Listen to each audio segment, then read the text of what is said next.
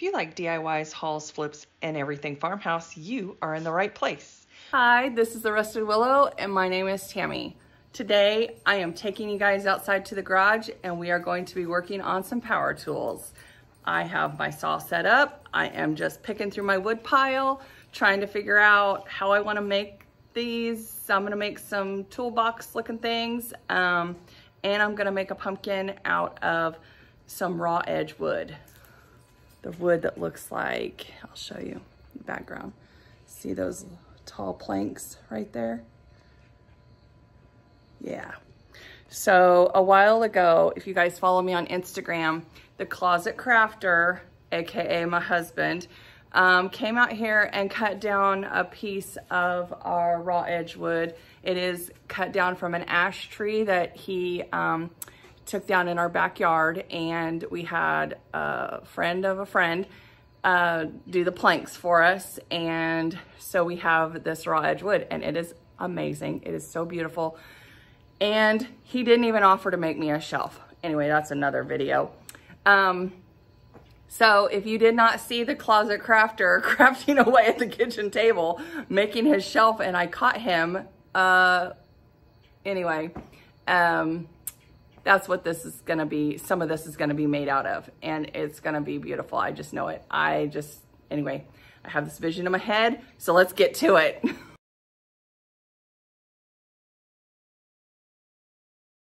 Jeez. Okay, so you just take your pencil and kind of shape it how you think you want it.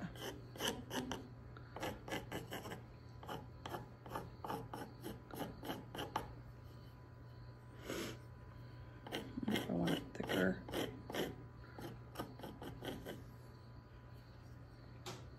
Maybe longer.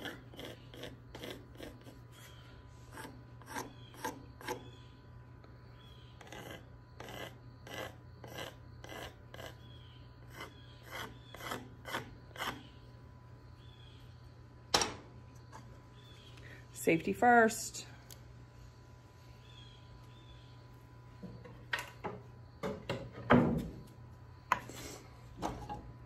Oh.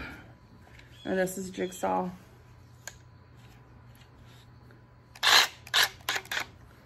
Pull the trigger, and you're good to go. I am right-handed, so I'm going to turn this around.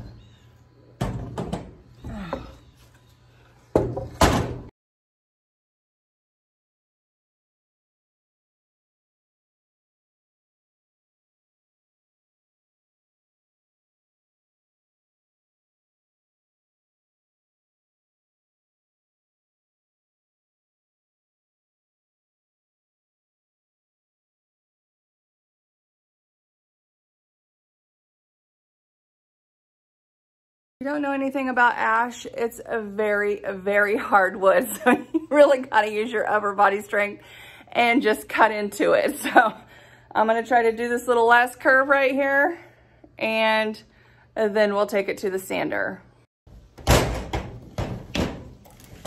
Oh, and it's heavy.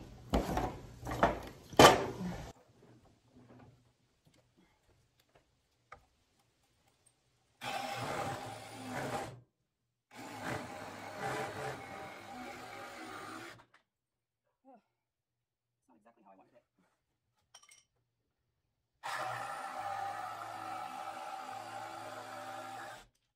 There we go. And I still gotta cut this off right here.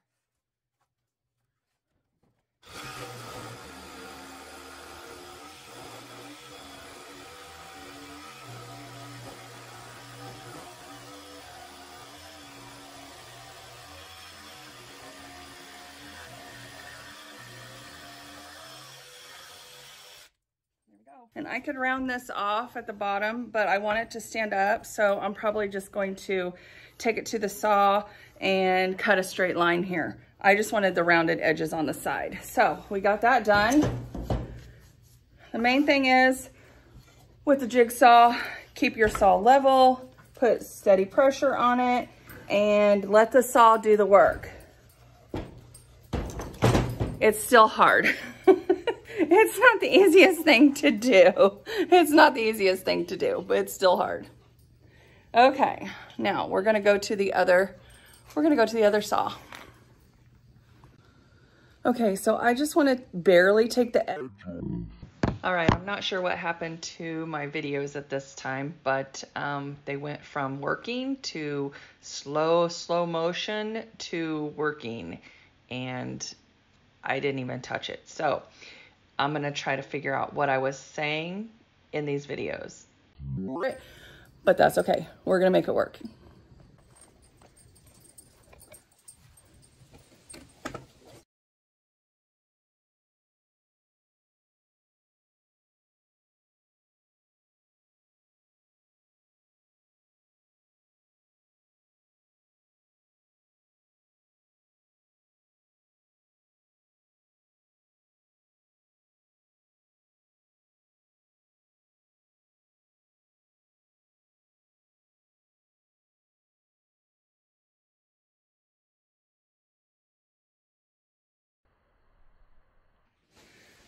So, yay! That's a win! Yay! On to the next project. So today is a collaboration with some very talented ladies. The host is Crafts Unleashed by Robin, and the co-host is Zaina from OK at Home DIY. So make sure you go over and check out those ladies' channels. I can't wait to see what they made with their power tools. And everybody today is getting powerful with their power tools. I have not done a lot of videos showing power tools. I just go out and do it and cut it and make it. And so I'm glad that this time we get to show you and explain how to use the power tools. Don't be afraid of these power tools, ladies. Just remember, you're always in control. So you can either push that button or not push that button. Anyway, I hope you guys enjoyed this playlist. Everything will be linked down below in my description box, and enjoy.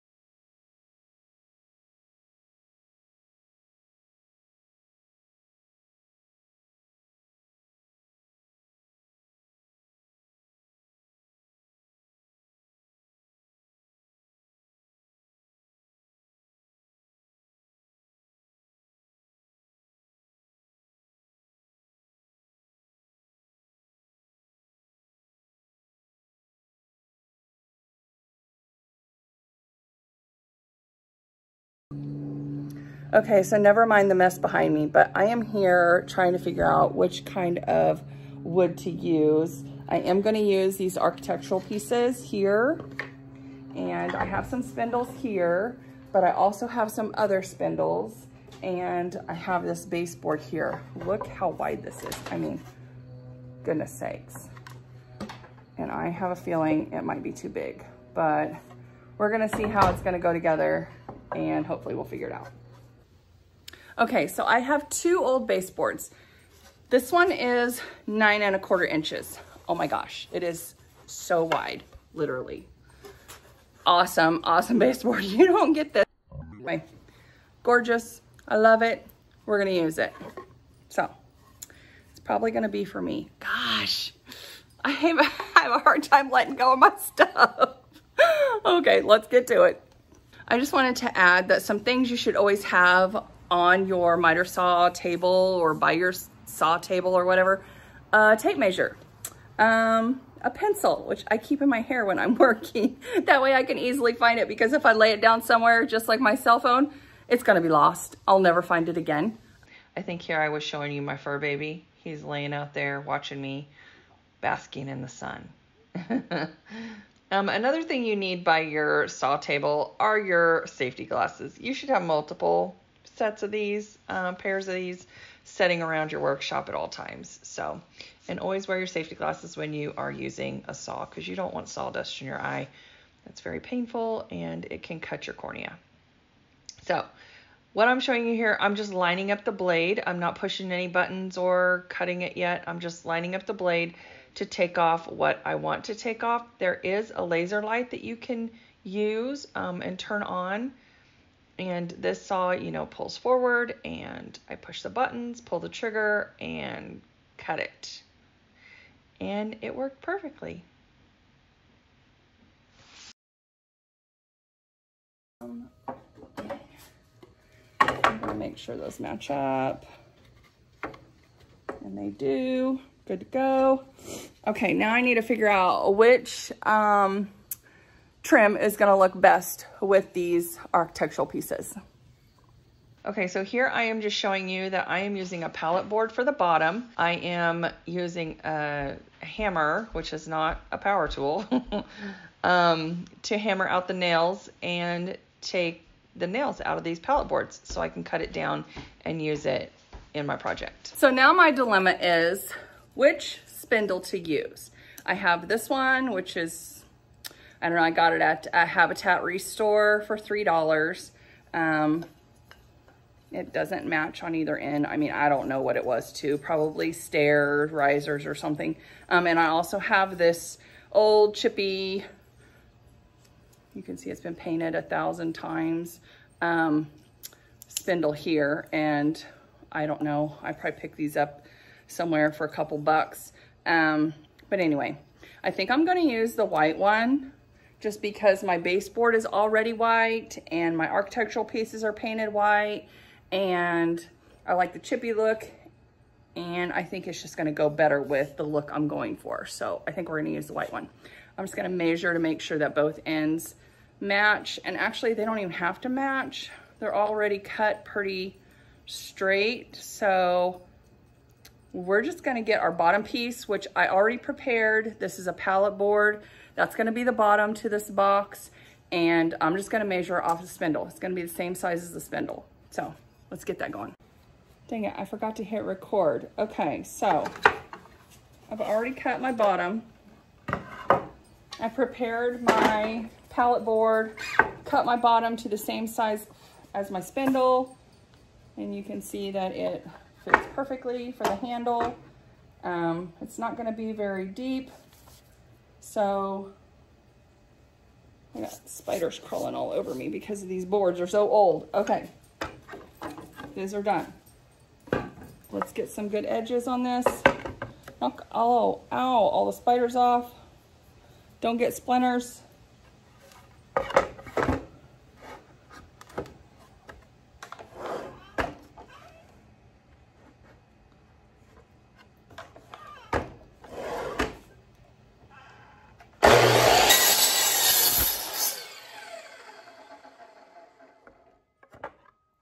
Good straight edges.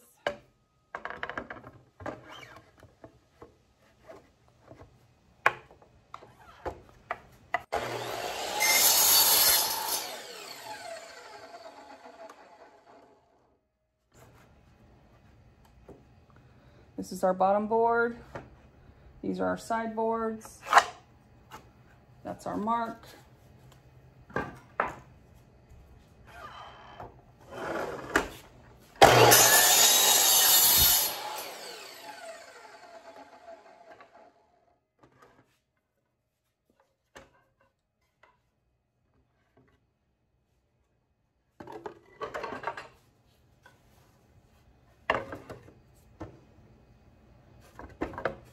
And this one's kind of chewed up, but that's okay. It's on the inside.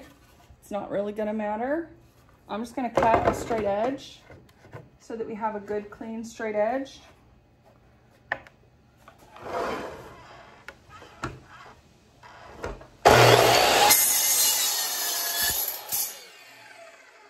Board is a little different.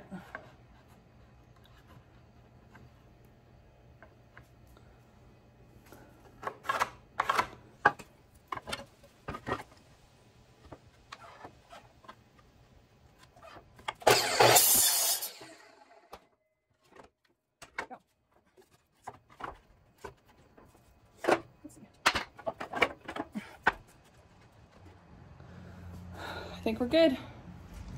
Let's go put this sucker together. I take my orbital sander and I sand the front, the back, the sides, and everything on all the wood pieces for this, gosh, I don't even know what you call it. Flower box, maybe?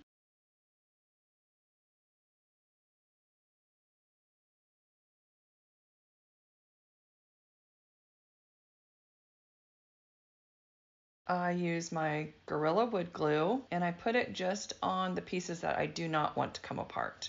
I am not using the Gorilla wood glue on my architectural pieces or the spindle, because if I want to take this box apart, I can take the sides off and the handle and do something different with it. So here you see me, I have a piece of wood down, well, I have the other side of the board down to protect the coffee bar that I haven't finished yet. My house is just filled with projects that I need to get done. So the main thing on this nailer is keep your fingers out of the way. You don't want a brad nail to go through your fingers. So always try to line it up. Just get one nail in. If you can get 1 or 2 nails in, then you're good to go. It'll hold it in place long enough for you to turn it, maneuver it a little bit, and get it in a position where you can continue to nail it. So I just add more brad nails all across the bottom, and the first side is attached. This actually doesn't turn out exactly how I wanted it, but that's okay. We made revisions, and I think it turned out even better.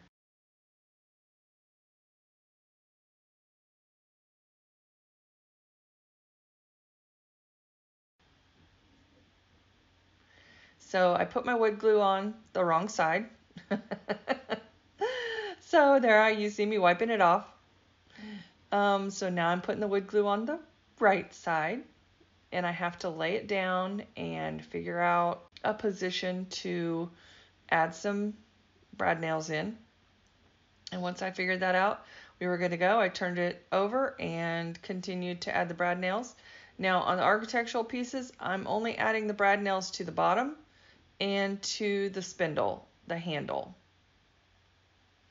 And the white spindle ended up being too short because I had to revise the box because it wasn't wide enough for how I wanted it to look. So if I would have put the boards on the outside, it would have been too wide for the architectural pieces, and there was a huge gap. And I didn't like the way that looked. So I put the boards on top of the bottom board, which made it too narrow for the architectural pieces to fit on the bottom board. And so therefore I had to nail it on the outside. I love this pumpkin. I did not seal it yet because I don't know how I'm going to use it. I could even cut a hole in the handle, but I haven't done that yet. I haven't decided whether I want to do that yet. It could be used as a charcuterie board or just leaned up against the fireplace like that, like so. I love it. I love how it turned out. It is so gorgeous. The wood grain is amazing, and the back side is even better. Since it is for fall, you could leave this out clear up until Christmas. Mazikeen has to come and make an appearance. I love it. So here it is just by itself. This is the back side. This is the front side.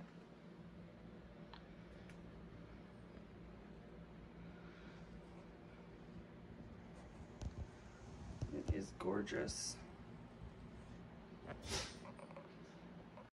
I went ahead and gave it just one light coat of plaster all over, and you can't even tell. It looks exactly the same. It looks like it's matched and been there the whole entire time. I absolutely love how this box turned out. I mean, it is gorgeous. So I style it a few different ways to kind of show you what you can do with this. I was going to add some Christmas floral, but I ran out of time because I had already styled it 3 different ways for fall. So we're still in the fall season, and that's okay. I mean, it's not even Thanksgiving, or it's not even Halloween yet, and you can style this box in 1,000 different ways. So I just put different florals in there. I think it looks so high end. I love the pampas grass in there. I think that just brings it up another level, because it adds that natural element to these fall faux florals. And I have some Dollar Tree flowers in here, some Walmart flowers in here, and I just mix them all up. This, I think, is my favorite, absolute favorite look. So I took out the pampas grass just to show you another look, and in the final, in the photos, I actually added some raffia.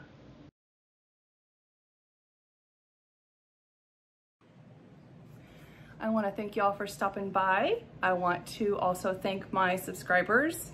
You know you mean the world to me. I am over the moon excited. I am almost to 2,500 subscribers, so that's exciting. And I want to also thank my new subscribers. Thank you so much for subscribing and liking my channel and commenting. I do read your comments. I'm a little behind on responding, but I do respond back to every comment. I am going to be probably here in the next month or so getting on a schedule. I'm going to post once a week, so make sure you hit that little bell because it will alert you every time I upload a new video. And unless I do a collaboration, I am looking to either post on Thursdays or Fridays. I'm not sure which day yet, but I am going to be setting a schedule, and I'm not sure if it's going to be Thursday or Friday. So I'm going to work on that. We'll figure it out, because there are a lot of collaborations that I participate in, and I'm probably going to be cutting back on some of those or just adding it to my schedule. So make sure you hit that bell. Make sure you subscribe. If you're new here and you're just stopping by today, I hope you saw something that inspired you. I loved this collaboration, and I plan to do more woodworking and building things with power tools. I loved it. I loved my projects. They came out so good.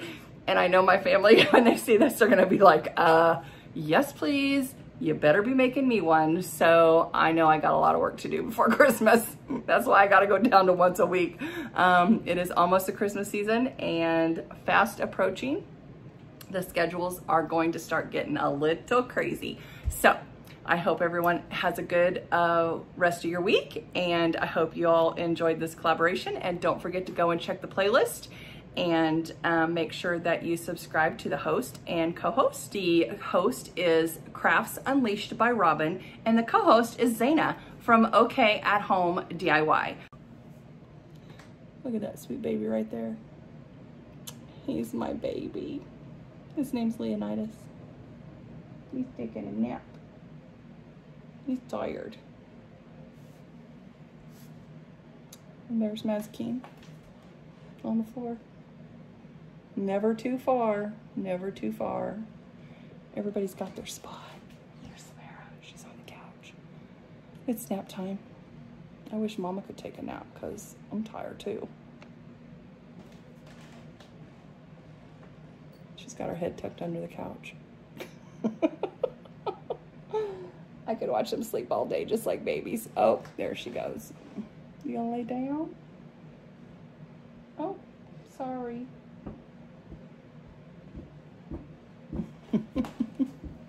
Love them. Okay guys, I hope you enjoyed this video, and if you did, here's some more that you might like as well.